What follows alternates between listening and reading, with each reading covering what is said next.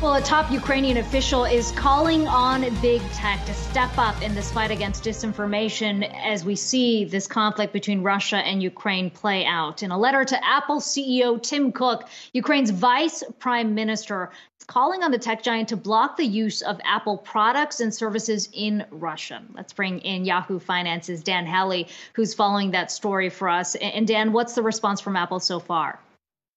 So far, we haven't seen any real response yet, Akiko, but the vice prime minister here essentially said, I appeal to you to stop supplying Apple services and products to the Russian Federation, including blocking access to the App Store. Now, that would be a big deal considering that, obviously Apple operates within Russia as it does any other country, offering things like the iPhone, like Macs, the App Store. There are some regulations that Russia puts in place to prevent Apple from offering the full suite of apps that are available in, say, the App Store here in the U.S. But they do regularly comply with Russia when it comes to their laws, as they'll say they comply with all local laws. So it would be interesting to see Apple make a move like this. Now, likely what you'll hear is from them, and again, they haven't responded, but based on what other tech companies have said, that if they cut off some people or they decide to cut off all of Russia, then that would be impacting people who aren't a part of this invasion or want nothing to do with it or stand against it. So it really, would be perhaps a dangerous move to do that. We've seen Facebook, Facebook's parent company, Meta, essentially say the same thing when people were talking about cutting them off. And so on that front, Dan, I know you had a chance to speak with the head of security policy over at Meta. We saw the statement come out from the company about they are, in fact, cracking down, especially on disinformation coming out of Russia. What are the next moves they're looking at? Yeah, I got to sit down and speak with Nathaniel Gleischer, and basically what he said was the company is seeing increased activity from hackers trying to steal accounts and spread disinformation, and groups that are stepping up their efforts to spread disinformation. Here's what he had to say. We've identified and removed two separate campaigns. The first campaign is an influence operation, which was a group of individuals that were pretending to be legitimate journalists based in Kyiv, when in fact that's not what they were at all. They were trying to spread false narratives about making claims that the Ukrainian government was failing or that things were going well for Russia and poorly for Ukraine within the conflict. The second operation is a hacking group known as Ghostwriter, which the security community has been tracking for some time. They were targeting and taking over or attempting to take over the accounts of prominent individuals in Ukraine. Think about journalists, military personnel, and prominent figures like politicians. They would try to take over. First, they would compromise their devices and email, and then use them to hack all of their social media accounts to try to spread false narratives and disinformation.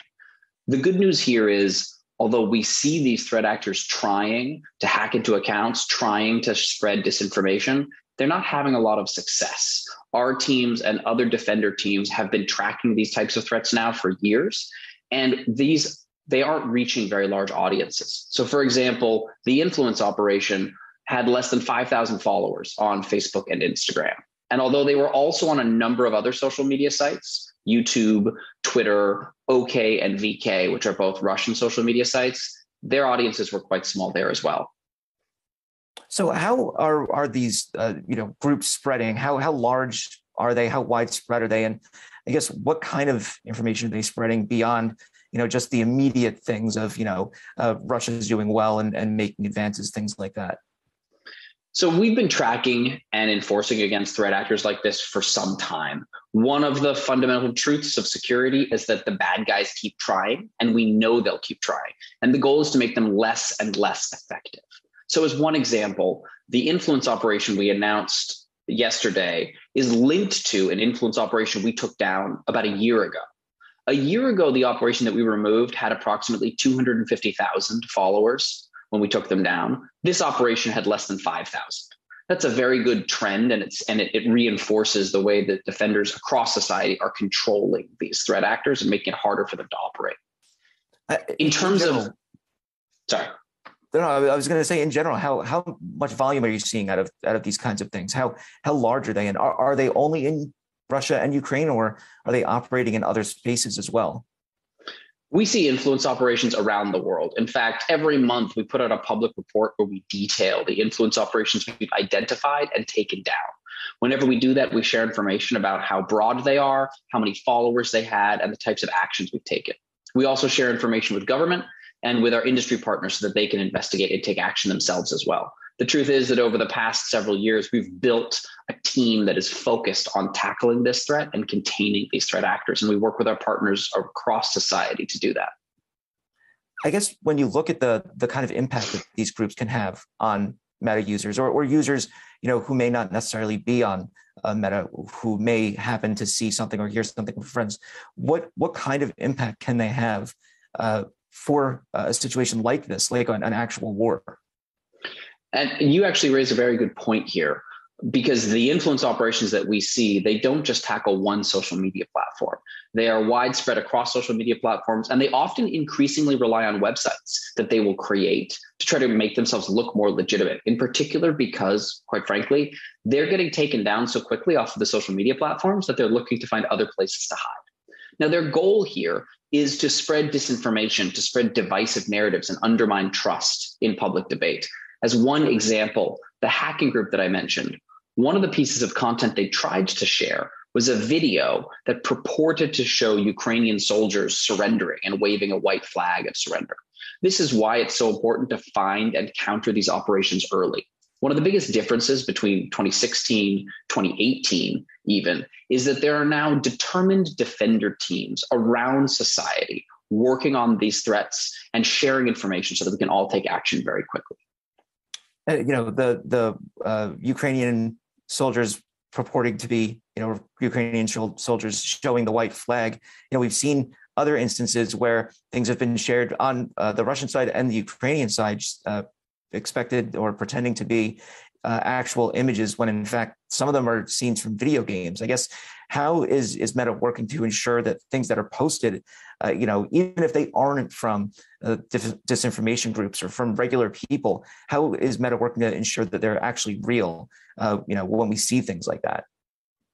So we've stood up a special operations center that lets us bring together experts from across the company to move very quickly to counter these threats. But in addition, we work with third-party fact checkers. These are people who are on the ground, who have expertise in the environment, in the invasion that's happening, and in the sort of reality on the ground.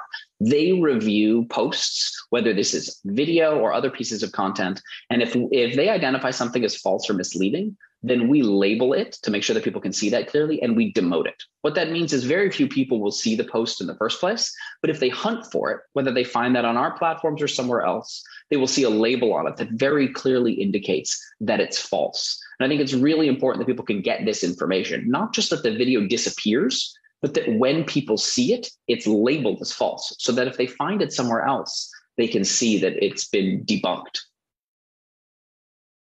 Yeah, Kiko, he's really providing a lot of information there. And he also says that there's some groups that are trying to hack into user accounts, and basically that users in Ukraine specifically have to be on high alert that hackers don't get access to their accounts and then spread additional disinformation. So a lot of information there, though, coming out of Meta this morning.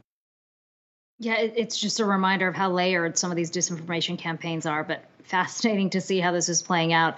Dan, thanks so much for bringing us that interview.